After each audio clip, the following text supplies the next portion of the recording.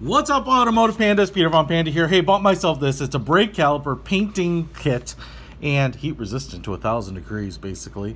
And I bought this one in gold. It says it's high gloss.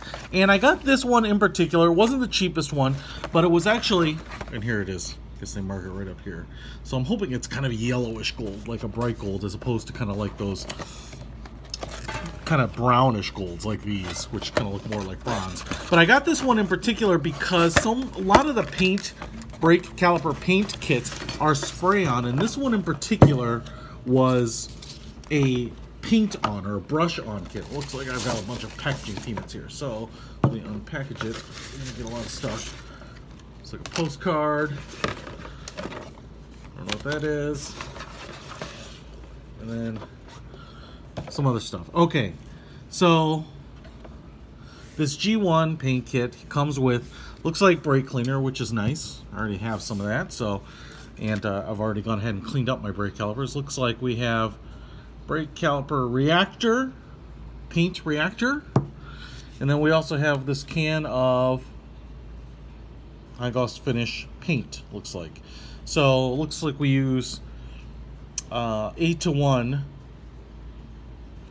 ratio of this to this. So I would put in, and I'm not sure exactly, 4 ounces, and does this say how many ounces it is? As if this, oh, this is ½ ounce. So perfect. You could just dump all of this into there and clean it up. And this is what the color is. And all right, that is a little more bronzish gold than maybe I was hoping for. I was hoping for a little brighter yellow gold. Probably not a big deal. And then I'm not sure what's in this thing. Oh, looks like we've got like a regular brush in there, and then a postcard. Now I also bought some of these like craft brushes, which are foams, just to kind of give a little more even coat, because the bristle brushes tend to leave some streaks sometimes. So, you know, hopefully this will work out all right. It's probably actually the one permanent thing I'm going to do on the Prowler that you will be able to see. So generally any upgrades I'm trying to make are not going to disturb the stock look of it, but I did want to take kind of the black calipers, which are a little rough looking, and brighten them up a little bit. So let's go ahead and try it out. So I've gone ahead and cleaned up the calipers with a brush and brake cleaner, and as you can see here, they're a little rough, kind of rust colored.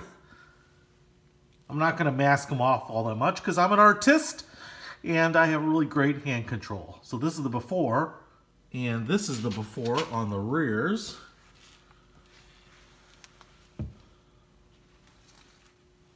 So I went ahead and mixed the reactor in with the paint. The can is only like 1/3 full, so there's plenty of space inside of it.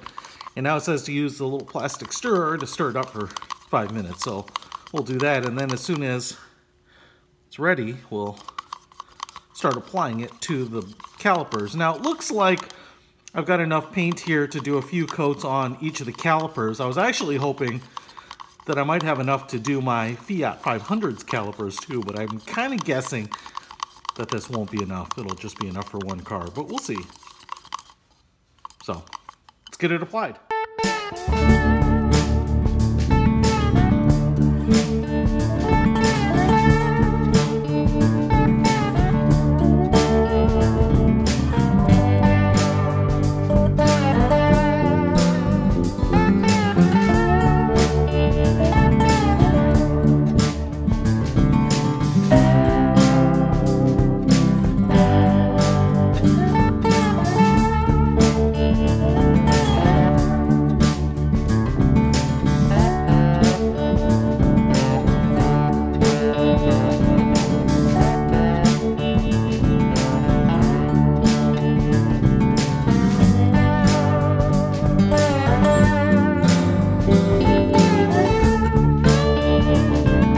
Definitely more of a bronze gold. I mean, if you know gold plating or real gold, this doesn't simulate it. It's like just golden rod, maybe. And it looks fine. It's more subtle. It's a little browner on that gold scale than kind of the yellow that I'd hoped for. In fact, I actually thought about going yellow on these brake calipers just to kind of make them pop a little bit. This is certainly more subtle, and I thought the gold would be a little more subtle than yellow. But they don't look bad. Just, you know, it's like metallic brown. It's like a light metallic brown. I mean, it's not like dark poop brown or anything like that.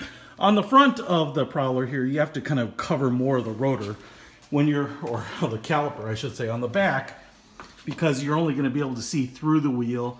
You really don't have to get all the way around to the back, although I did. A couple of comments about it. The paint self-levels relatively decently. I actually did use that wire brush that they included, so you can see some streaking. And because of the nature of the painting you're doing, the paint goes on relatively thick, maybe a slightly thicker, you know, in my opinion, than like a normal house paint. And so if you're really trying to get that glossy, smooth finish, you might want to try putting on a final coat with that sponge brush. I didn't end up using it, but for my purposes, I think it's going to be fine, and I could sand it down and go yellow or something like that. So this is the after. I think it looks pretty good. It's going to be good enough since I had the wheels off for my brake fluid flush anyway. Thought it'd be a good opportunity to, you know, paint the calipers.